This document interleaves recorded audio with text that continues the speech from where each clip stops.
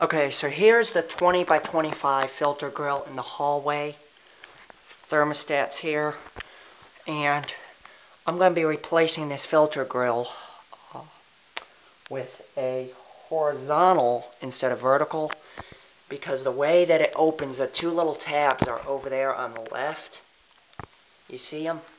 And it swings down toward that wall there. And that, I don't like that. So I'm going to change it so it's in the front, close to the light. So it swings toward the door there. And it'll be a 25 by 20. Right now, it has a pleated filter. It's doesn't look too dirty. It's only maybe a month old. So, alright. And another thing is this has a 14-inch flex. Probably going to make it a 16.